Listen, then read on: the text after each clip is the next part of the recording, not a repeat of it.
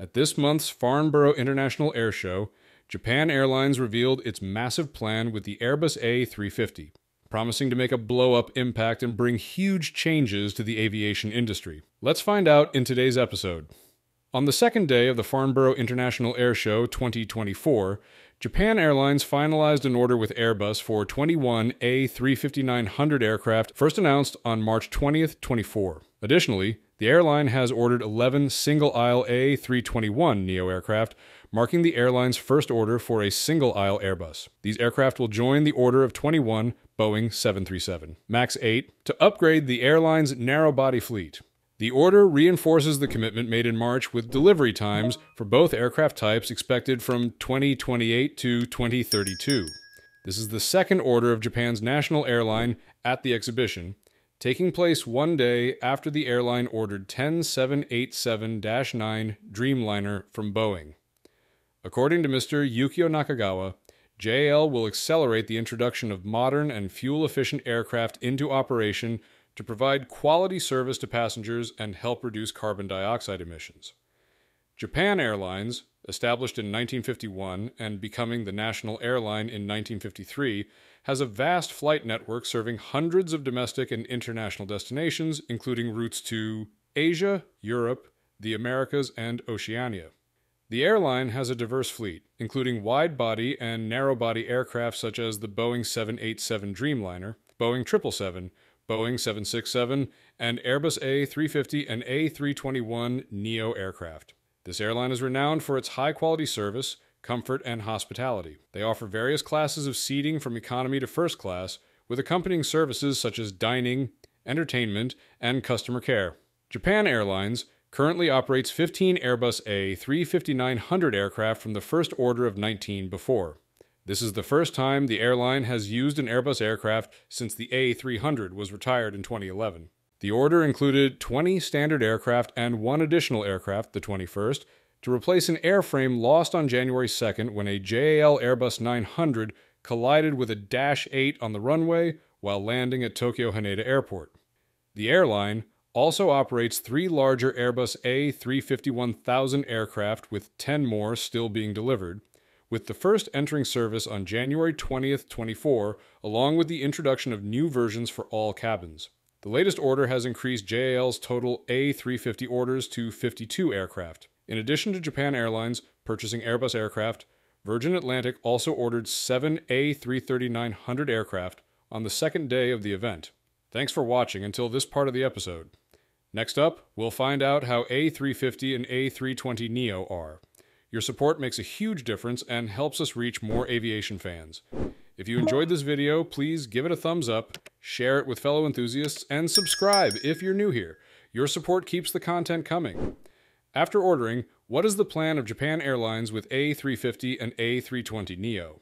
Christian Scherer, Chief Commercial Officer of Airbus, thanked Japan Airlines for continuing to show confidence in the A350 aircraft, and that this event also marks a new milestone in their partnership with JAL as the airline orders the A321Neo. He also committed to providing comprehensive support to Japan Airlines as their expanding fleet serves more domestic and international routes within their network. The new 900 variant aircraft will join JAL's A350 fleet to serve international flights, while the A321Neo aircraft will operate domestic routes.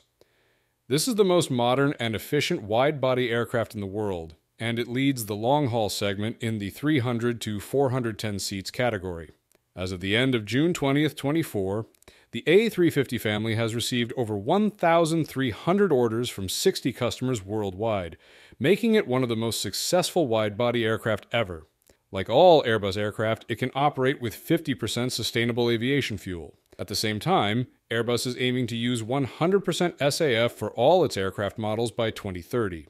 Meanwhile, the A321Neo is the largest version of Airbus's best-selling A320Neo family, offering exceptional range and performance. Thanks to its combination of new generation engines and Sharklet's wingtips, this aircraft reduces noise by 50%, saves over 20% in fuel, and reduces carbon dioxide emissions by 20% compared to previous generation single-aisle aircraft, while providing maximum comfort for passengers with the widest single-aisle cabin currently available. To the recent More than 90 customers worldwide have ordered over 6,400 A321Neo aircraft. This year's International Airshow is an opportunity for aircraft manufacturers to showcase their flagship new products.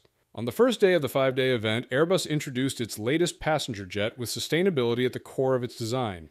As a single-aisle aircraft, the A321XLR consumes 30% less fuel and has a projected range of 4,700 nautical miles, a range that Airbus believes will surpass many of its larger traditional long-haul competitors. The fuel efficiency of the A321XLR is good news for airlines looking to use cost-effective narrow-body aircraft on long-haul flights.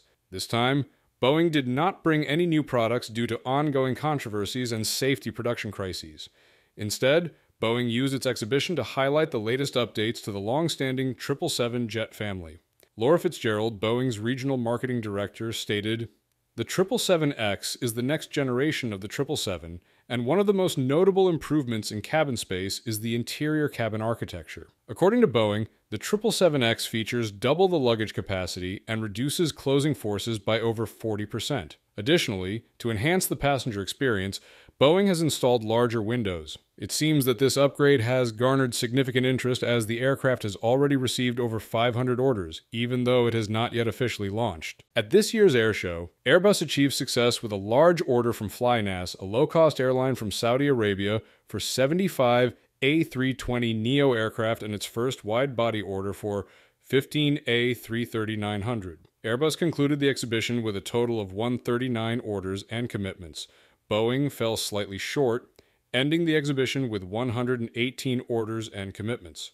Guillaume Faury, CEO of Airbus, stated, "In the commercial aircraft sector, we are focusing on deliveries and preparing the next steps in the acceleration process while addressing specific supply chain challenges and securing the supply of key work packages." Total commercial aircraft orders amounted to 327 compared with the first half. In 2023 is 1,080 aircraft. The net orders of 310 aircraft after cancellations in 2024 compared with the first half of 2023 is 1,044 aircraft. The total order backlog reached 8,585 commercial aircraft by the end of June 20th, 2024.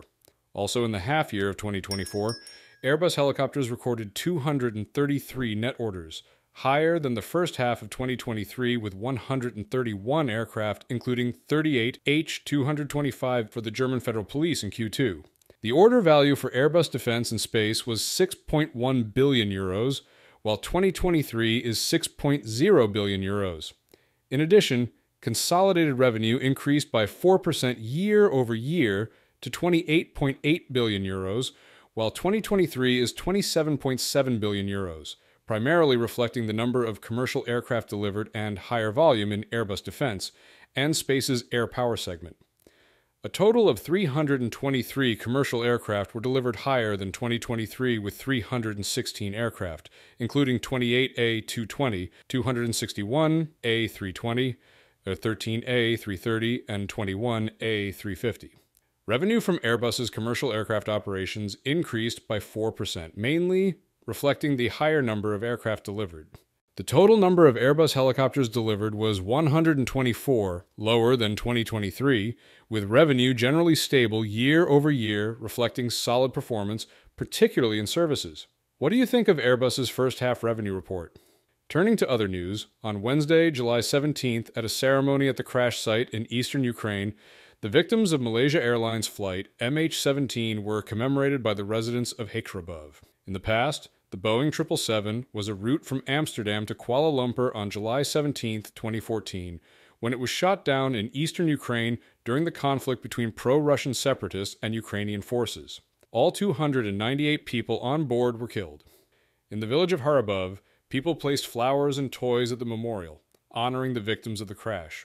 An international investigation determined that a Buk missile, launched from a launcher transported by truck into territory controlled by Ukrainian separatists from a Russian military base and later driven back to Russia, caused the flight to crash. Investigators indicated that the missile came from the 53rd Anti-Aircraft Missile Brigade, a unit of the Russian armed forces stationed in Kursk that supported the separatist forces of the so-called Donetsk People's Republic. On November 20th, 2022, after a trial lasting over 2 years, A Dutch court convicted in absentia Russian nationalist Igor Girkin, also known as Strelkov, along with another Russian and a pro-Russian Ukrainian, of murder for their roles in transporting the missile. They were sentenced to life imprisonment but remain at large as Russia refuses to extradite them for trial. Another Russian was acquitted. Moscow continues to deny any responsibility related to the incident. Have you flown with Japan Airlines yet? If you have, comment 1. If not, comment 2. If your answer is 1, how was your experience? Please leave your comments below to let us know. Thank you and see you next time.